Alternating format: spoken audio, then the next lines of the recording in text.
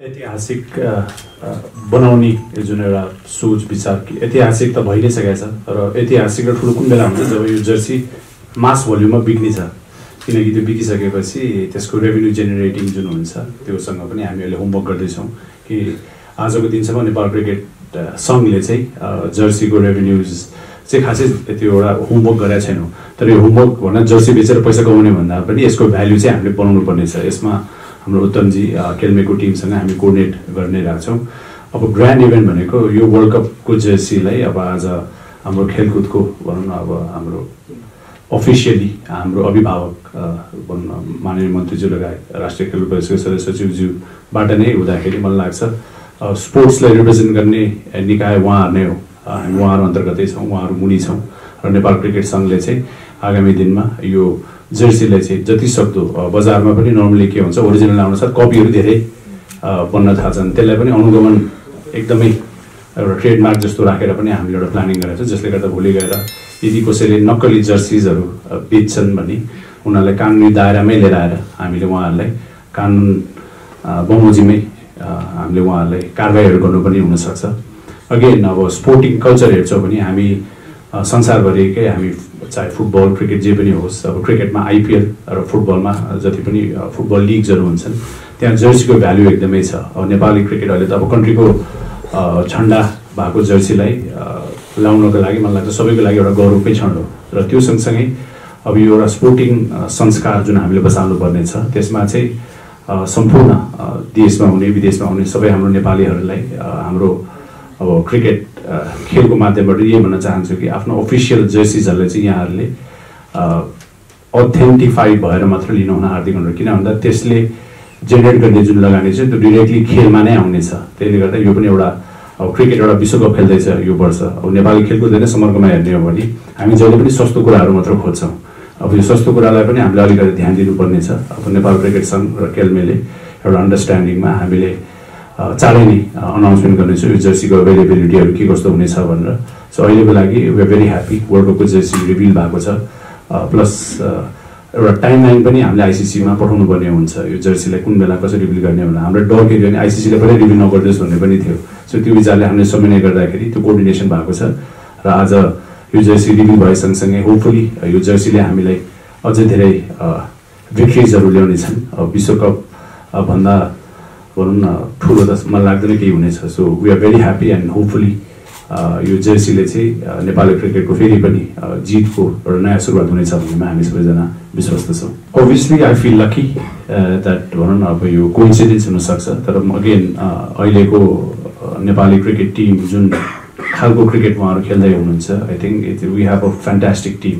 अब यो टिम कहाँसम्म पुग्न सक्छ भन्ने कुराको एउटा प्लेटफर्म अब यहाँ मञ्चमा सबैजना हामी छौँ। हामी कसरी क्रिकेटलाई र स्पोर्ट्सलाई एउटा पोलिसी लेभलमा कसरी अगाडि बढ्छौँ भन्ने कुरामा हामीले ध्यान दिनुपर्नेछ। अब पर्सनल रूपमा चाहिँ अब त्यति बेलाको जर्नी वर्ल्ड कप खेल्न जाँदाखेरि र वर्ल्ड कप क्वालिफाई भएपछि अलिकति क्रिकेटको इन्ट्रेस्ट बढाएको थियो नेपालमा। जहिले पनि इच्छा थियो कि मान्छेले क्रिकेटलाई मन पराइदिनुहुन्छ क्रिकेटलाई फलो गरिदिनुहुन्छ भने। क्रिकेट फलो गर्ने त फ्यान्सहरू कोर फ्यान्सहरू हुनुहुन्थ्यो तर जब वर्ल्ड कप क्वालिफाई भएर वर्ल्ड कप खेल्न आइसकेपछि मलाई लाग्छ अर्कै नेपाल थियो।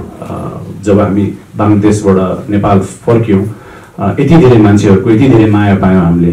त्यो माया सँगसँगै हामीमाथि जिम्मेवारी पनि बढ्दै गयो। त्यो जिम्मेवारी बढ्दै जाँदाखेरि नेपाली समाजले पनि ल अब हाम्रो पनि एउटा क्रिकेट टिम छ है भन्ने खालको एउटा चिनो हुन थाल्यो। त्यो चिनो अगाडि बढ्दै जाँदाखेरि जब ओडिआई स्ट्याटस आयो त्यसपछि मलाई लाग्छ हामी प्रोफेसनलिजममा एन्टर गऱ्यौँ 2018बाट र 18बाट 24 या 14बाट 24सम्मको 10 इयरको जर्नी हेर्ने हो भने हामी व्यावसायिकतामा चाहिँ जुन फर्को मान्नु पनि अझ मान्न सकेका छैनौँ। सो आशा गरौँ अब यहाँ सदस्य सचिवज्यू हुनुहुन्छ मन्त्रीज्यू हुनुहुन्छ नेपाल क्रिकेट सङ्घको पनि जिम्मेवारी छ आगामी दिनमा नेपाली क्रिकेटलाई कस्तो संरचनामा कसरी अगाडि लाने भनेर।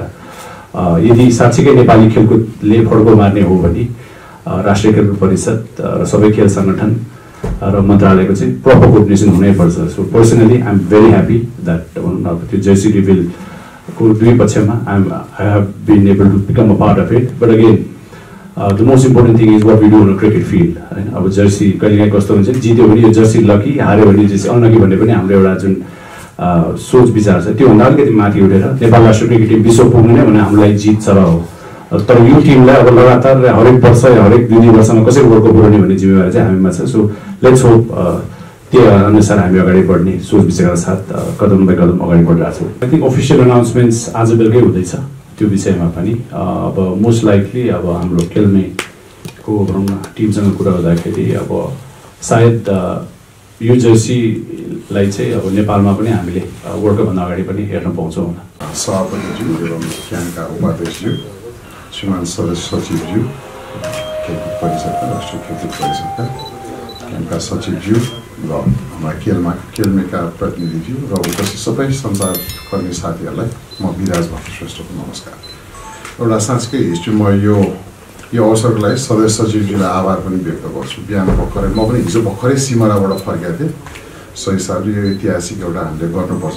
उहाँ फेरि मलाई यो कोअर्डिनेसन गरिदिनु भयो। प्लेन कुर्दा उहाँ चाहिँ झन्डै फेरि नआइपुग्नु भयो। म त एकछिन अत्तालिया पनि देखिनँ अन्त म त्यहाँ आफ्नो क्षेत्रको जात्राको कार्यक्रम जानुपर्ने होइन। तर राम्रै भयो, जे भयो एकदम एउटा हिस्ट्रीको त्यो पार्टमा हामी बस्न पाएछौँ।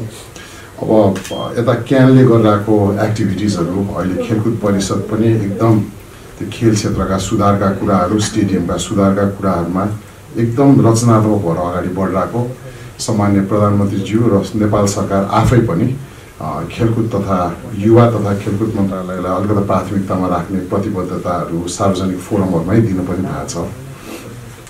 अब यो आज यो सार्वजनिक गरेको कार्यक्रम सँगसँगै केही उपलब्धिहरू हामीले गर्न पनि सफल भएको छौँ, जुन चाहिँ नीतिगत तहमा पनि छ।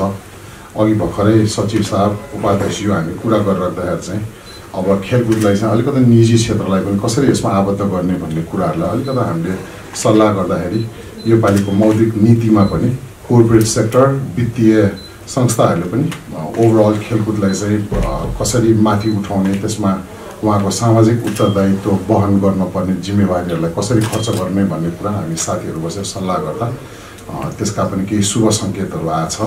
मैले अस्ति पनि सिमरामा पनि भनेको थिएँ, हामी सबैजना जिम्मेवार हुन सक्यौँ, सबैले आफ्नो ठाउँबाट इमान्दार भएर काम गर्न सक्यो भने खेलकुदको लागि नयाँ युगकै सुरुवात भएको छ होइन। यो भनेर मैले मात्र गर्ने, फेरि खेलकुद यस्तो विधा हो कि जुनले चाहिँ आइडियोलोजिकल डिफ्रेन्सेस होइन, पोलिटिकल डिफ्रेन्सेस भएको मान्छेलाई पनि एकै ठाउँमा ल्याउन सक्छ। यो हाम्रो लागि सुनौलो अवसर छ। म क्यानप्रति एकदमै आभार किन पनि छु भन्दा पछिल्लो क्रममा चाहिँ नेपाली क्रिकेटले गर्दाखेरि पनि खेलकुदको उत्साह चाहिँ जागिरहेको छ होइन। सुधार गर्नुपर्ने कुराहरू छन्, नीतिगत तहमा पनि छन्, काममा पनि छ होइन। यो खेलकुद ऐनहरू संशोधन हुने क्रममा पनि छ। सो म तपाईँहरू सबैजनालाई रिक्वेस्ट पनि गर्छु, यसलाई अझ सुधार गरेर समय सापेक्ष कसरी बनाउने, खेलाडी पलायन हुने कुराहरू कसरी रोक्ने भन्ने कुरामा हामी सबै जिम्मेवार पनि हुनुपर्छ। अस्ति सदस्य सचिव साहबले हामीले मागेको डकुमेन्टहरू दिनुभएकोले गर्दा खेलाडीहरूको पुरस्कारको कुरा पनि खेलकुद परिषदले प्रक्रिया अगाडि बढाएर मन्त्रालयबाट हामीले अगाडि बढाएर अहिले अर्थ मन्त्रालयमा छ। त्यो हुँदासाथै मेरो आशा छ, हामी सबैको आशा छ यही हप्ताभित्र चाहिँ खेलाडीहरूको त्यो बक्यौता पनि पाउनुहुन्छ उहाँहरूले। सो आजको यो एकदम मलाई आइएम रियली प्राउड होइन। यही झन्डा अब हाम्रो साथीहरूले चाहिँ संसारभरि फैलाउन सकोस् होइन। र अघि सचिव साहबले भन्नुभएको जस्तो एउटा इतिहासको रूपमा काहीँ बस्दाखेरि हामी पनि यसको एउटा अंश हुन पाऊँ, यही कामना गर्छु। क्यानलाई एकदमै शुभकामना। नेपालको जय होस्।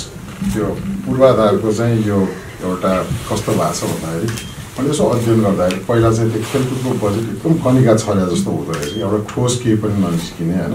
सो योपालि अस्ति सचिव साहब हामी कुरा गरेर चाहिँ त्यसलाई चाहिँ अब मैले चाहिँ एउटा सोचे के पनि छु भन्दा अब काठमाडौँमा एकदम धेरै यस्ता पूर्वाधारहरू पर्ने, मधेसले कहिले पाउने त। जस्तो म भर्खरै 6 जिल्ला घुमेर उहाँलाई पनि हिजो सिमरामा भेटेर पनि आयो है। 6 जिल्ला पुग्यो, त्यहाँ संरचनाहरूको एकदम अभाव छ क्या। तर खेलाडीहरू चाहिँ कस्तो छ भन्दा साँझै बच्चाहरू खेल्ने, एउटै क्रिकेट पिचमा अब 4-5 ग्रुपहरू बनाएर खेल्ने, कर्णालीले कहिले पाउने त होइन। सो अहिलेको लागि योपालि चाहिँ हामीले उपत्यकाभित्र चाहिँ मूलपानीलाई सबैभन्दा प्राथमिकतामा राखेका छौँ। त्यो बाहेक चाहिँ अब अलिकता समान हिसाबले समानताको त्यो प्रिन्सिपलमा चाहिँ हामीले बाहिर पनि पठाउन लागेका छौँ। सो मूलपानी उच्च प्राथमिकतामा परेछ र मूलपानीको एउटा विशेषता चाहिँ योपालि के पनि भएको छ भन्दाखेरि त्यसमा चाहिँ प्रक्रियाहरू पनि सबै पुगिसक्यो र विवाद पनि सबैभन्दा कम भएकोले गर्दाखेरि सो अब स्टेडियम भने ओभरनाइट अब 20 वर्षमा त बनेन, हामी भर्खर 32 दिन त भयो आएको होइन। तर हामी एकदम सत प्रयास गरिरहेको छौँ त्यसलाई उच्च प्राथमिकतामा राख्न। र योपालि अब त्यो केही कानुनी जटिलताहरू पनि रहेछ, त्यो राष्ट्रिय गौरव गरिसकेपछिका अमाउन्टहरू, त्यसमा पनि एउटा हामी सबैजना एउटै टिम भएर काम गर्न पनि खोजिरहेछौँ। सो होपफुली योपालि चाहिँ त्यसमा अलिकता राम्रै अमाउन्ट जान्छ।